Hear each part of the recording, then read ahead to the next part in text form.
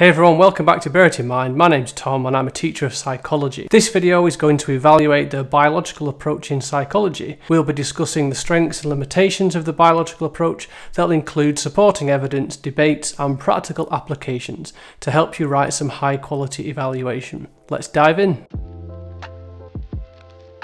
Let's consider some of the supporting evidence for the influence of brain structures on behaviour. Back in 1948, a man by the name of Phineas Gage was working on the building of a railroad when explosives went off and an iron rod a metre long went through his left cheek, up through his left eye and out of his skull on the top of his head. This iron rod left him with significant damage to parts of his left frontal lobe. Phineas Gage survived the incident amazingly, but he was never the same. It was reported that this normally calm and reserved man now showed a different set of personality characteristics, often lacking social inhibition. In other words, he behaved in ways that were considered to be inappropriate.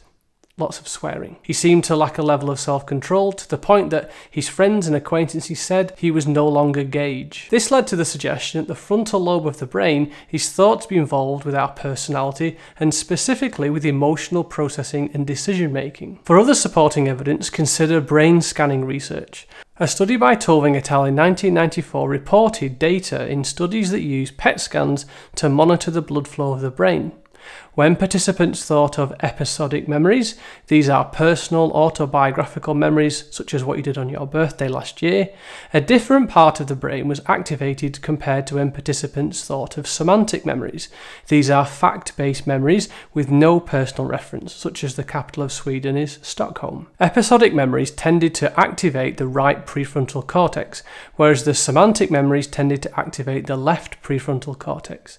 This demonstrated that different parts of the brain may be responsible for specific functions, in this case memories. And both these examples illustrate how biological structures can influence behaviour. Supporting evidence for the role of genetics in OCD can be seen from twin study research by Nestadt et al. In 2010. In their review of OCD and the role of genetics, they showed that of all the twin study research published to date, the concordance rates in monozygotic twins were higher than dizygotic twins. Now, if OCD is genetic, we should find a higher concordance rate for monozygotic twins than for dizygotic twins, because monozygotics are more genetically similar than dizygotics.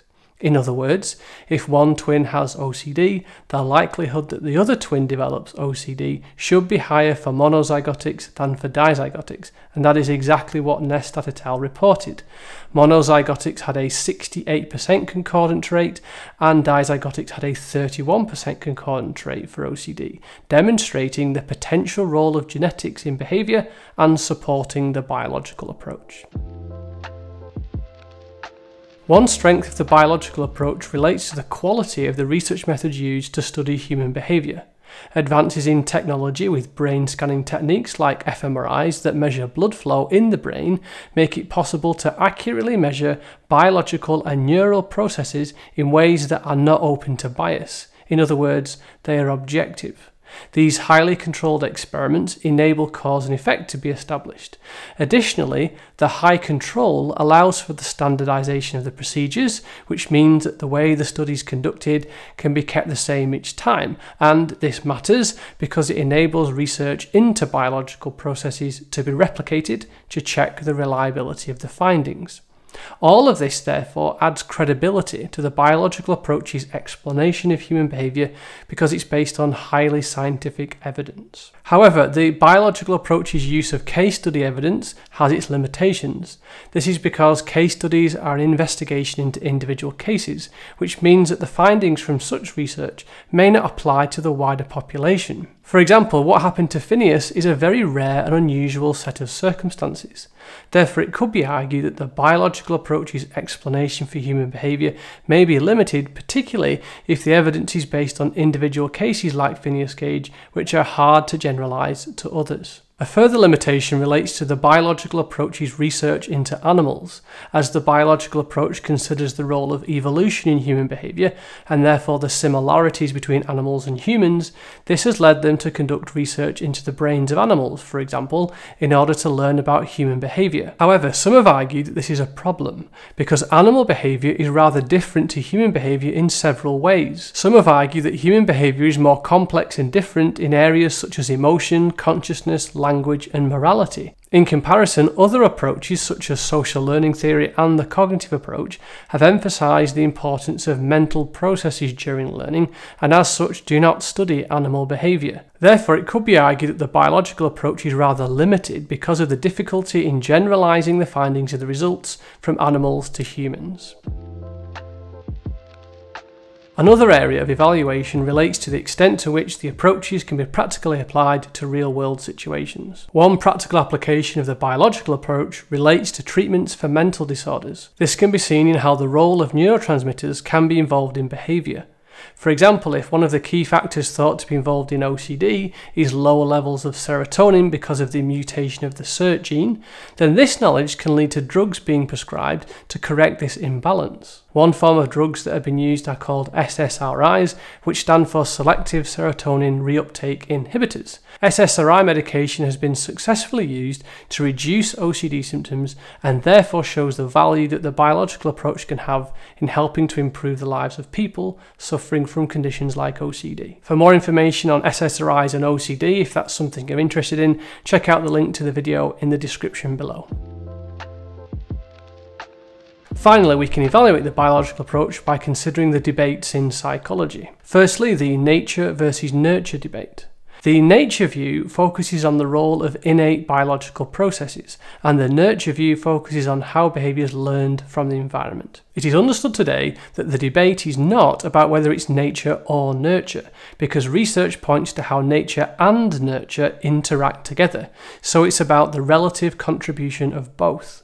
On the one hand, the biological approach does make some reference to nature and nurture with genotypes and phenotypes, with the expression of genes being influenced by the environment in some ways. However, the main emphasis of the biological approach can be criticised for overemphasising the nature side of the debate, failing to consider the importance of environmental factors in human behaviour to the extent that other approaches do. For example, if we take a behaviour like OCD again, the biological approach explains such behaviour in terms of gene mutations and imbalances of neurotransmitters. However, key to understanding OCD is the influence of the environment. Some research suggests that OCD may be more common in people who have been bullied, abused, or neglected, and it sometimes starts after an important life event, such as childbirth or a bereavement. Kromer et al. In 2007 found that over 50% of the OCD patients in their sample had a traumatic event in their past. Therefore, this suggests that the biological approach alone is not sufficient to fully explain human behaviour. We can also evaluate the biological approach in terms of the free will versus determinism debate. This debate is about the extent to which our behaviour is the result of our own choices and actions, free will, or caused by internal or external forces that are outside of our control, determinism. The biological approach can be criticised for being deterministic. This is because it states that human behaviour is determined or caused by internal biological factors, such as genetics or neural factors. As a result, people who are suffering with OCD, for example, have no control over their behaviour. They have no free will and are unable to change. This is a rather pessimistic view of the condition, as it implies that they are stuck with the condition and that their obsessive thoughts and compulsive behaviours are inevitable. Perhaps it could be argued that taking a biologically deterministic view could further add to the anxiety that those suffering with OCD already experience, making it worse. Biological determinism can also be criticised in terms of how it removes moral responsibility. This has implications for the legal system and wider society, where people could simply blame their behaviour on their biology. For example, someone who has committed criminal acts could blame their actions on their genetics or abnormal brain structure. Therefore, this suggests that the biological explanation is rather limited in its view of human behaviour because of the implications it has for people if their behaviour is beyond their control. So now that you hopefully understand something of the strengths and limitations of the biological approach, bear in mind how you can order and structure your discussion about the approach in an essay. Notice how we've used a variety of evaluation points that have included supporting evidence, counter-arguments, as well as debates to use our wider understanding of psychology to evaluate this approach. You'll see in this video that I've covered a lot of evaluation points, a lot more than you could possibly have the time to write about in an exam. In an essay, writing about 4 of them in the time will be really good, so do pick those 4 that you found the most helpful. For more on the other approaches in psychology, check out the link to the playlist in the description below. I hope you found this video helpful, and we'll see you in the next one.